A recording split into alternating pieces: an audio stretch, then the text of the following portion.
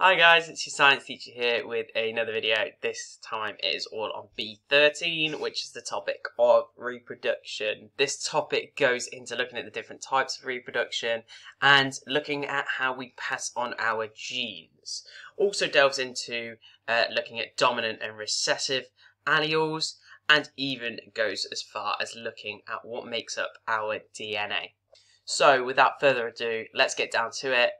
I hope you enjoy the video, and remember, if you do at the end of the video, please remember to like the video and subscribe to my channel.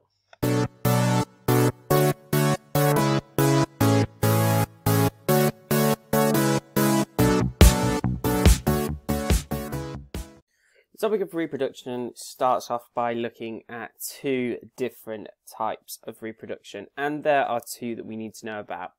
And the first one is sexual reproduction. And sexual reproduction produces offspring that are genetically different. And the other type, you've probably guessed it, is asexual, which produces offspring genetically the same. Now, there are advantages and disadvantages of reproducing sexually or asexually. For example, asexual reproduction can happen very, very quickly. And the reason for this is you're just making exact replicas of yourself. Also, asexual reproduction can have the benefit of the fact that you do not need to find a mate. So this means that if it's very hard to find another type of your species, you can reproduce by yourself. But there are problems of asexual reproduction.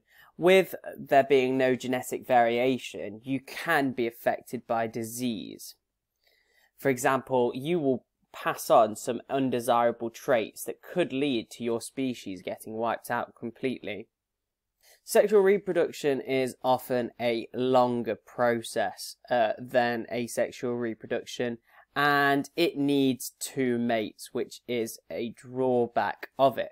However, the positives of sexual reproduction is it leads to genetic variation, and more than often positive traits are passed on, because if you cannot find a mate, you will not reproduce. Looking at different organisms that reproduce sexually and asexually.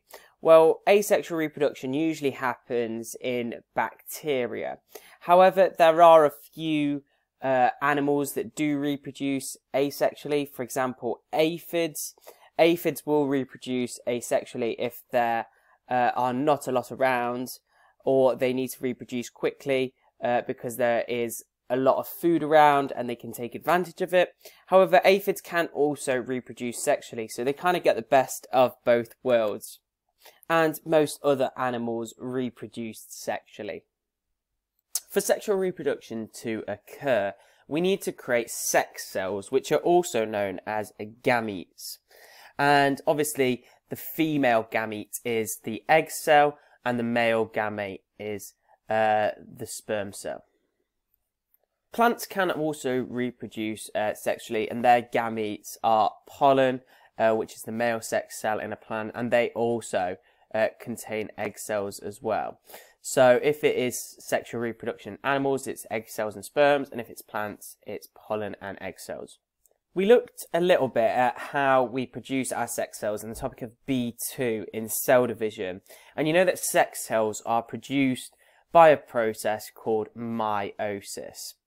And meiosis occurs when you have a cell containing 46 chromosomes, and in the end it produces 4 daughter cells, and each of the daughter cells only have 23 chromosomes. Each daughter cell is also genetically different, and you can see over here how that occurs. You can see that different sections of that chromosomes get swapped around. And that means that they are all genetically different. And this is how sexual reproduction leads to genetic variation. All the genetic material for your cell is contained in the nucleus of your cell. And your nucleus in each adult cell, apart from gametes, contains 46 chromosomes. Our chromosomes are made up of a material called deoxyribonucleic acid, also known as DNA. Also, your chromosomes, a short section, can be called a gene, and each specific gene codes for a specific protein to be made.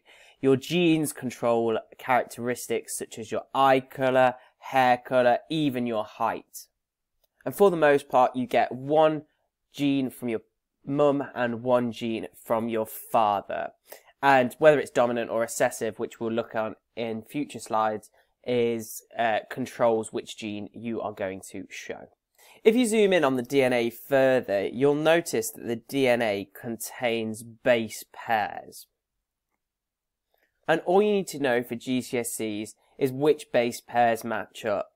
So A matches up to T and C matches up to G.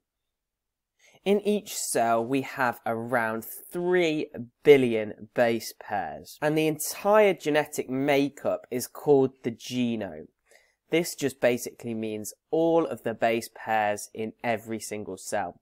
And in total, there are 21,000 proteins that your body makes due to the human genome. The actual characteristics that we show are controlled by our genes. We get one gene from our father and one gene from our mother. Let's look at some of the characteristics that this person shows here. She clearly has brown eyes and she has black hair. So she must have genes that code for this protein. Now, genes can be dominant or they can be recessive. And brown eyes is a dominant gene. And a dominant gene is one which you only need one of that gene to code for the specific protein.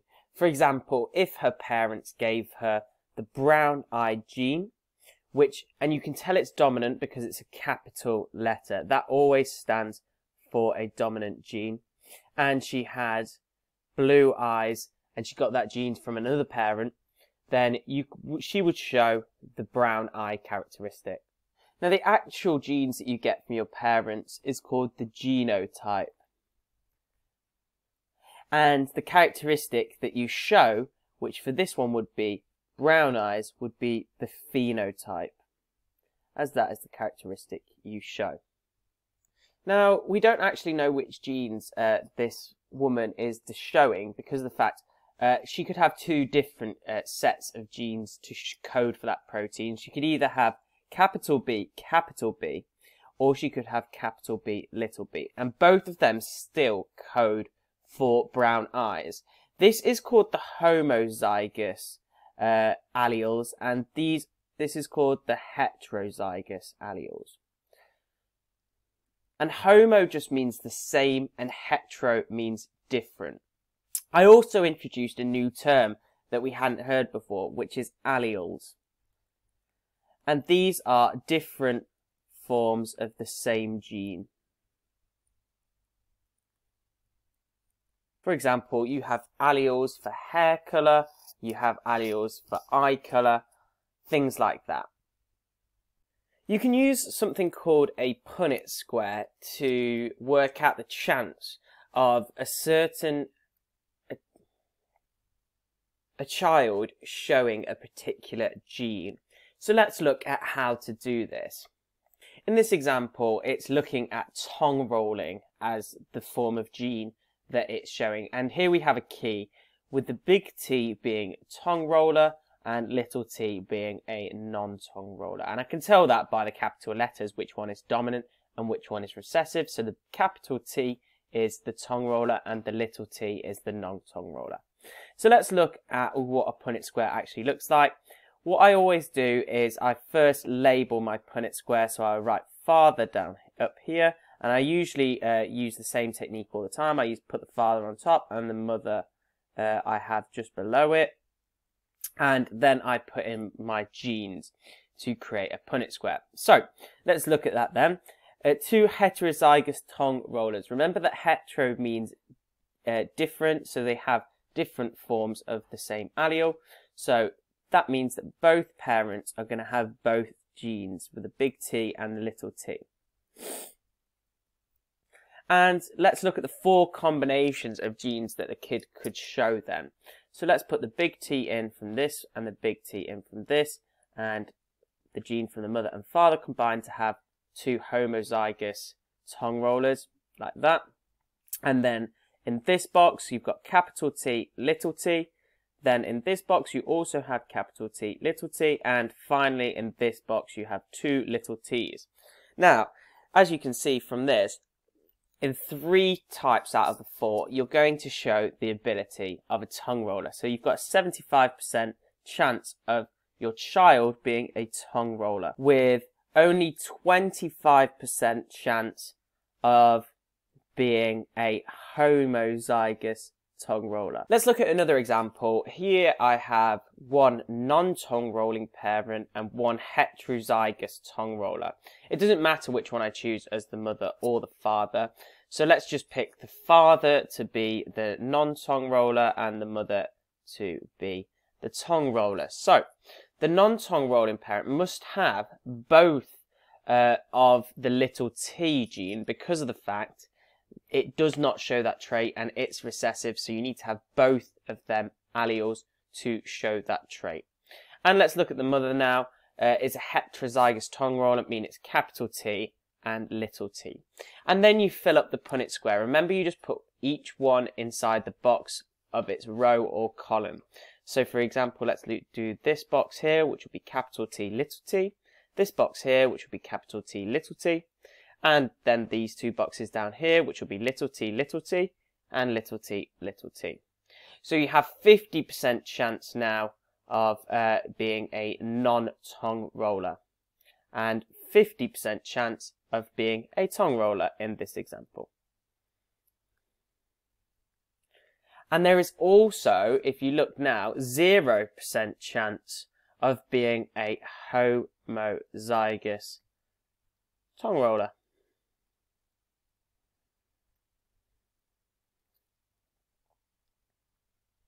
Not all genes that are passed on from our parents are good. Sometimes we inherit genetic diseases from our parents as well. And there are 2 diseases that you need to know about for your GCSE. The first one we're going to look at is called cystic fibrosis. And cystic fibrosis is caused by a recessive allele. That means that you need to have both genes to show the trait. But it also means that you can be a carrier of this gene.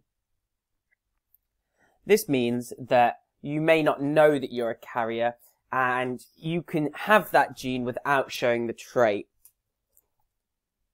Cystic fibrosis can be very bad for your respiratory system, as when you have it, you produce too much mucus, and this can block up your airways and make it really hard to breathe. The other disease that you need to know about for your GCSEs is polydactyly. Polydactyly, you can see that someone has polydactyly because they usually have too many or too few appendices. That basically means they can have too many fingers or toes, or too few fingers or toes, and this is caused by a dominant gene. So that means you only need to have one of that gene to show the trait. Just like in the last slide, you can use a Punnett square to work out the chance of a child having cystic fibrosis or polydactyly using the genotype of both the parents. Genetic screening can be carried out to look at the chance of you having a baby and them having genetic disease. And there are different ways that you can genetically screen. You can either use cells from both the parents, and this is perhaps less controversial, screening on adults and just checking what their genotypes are.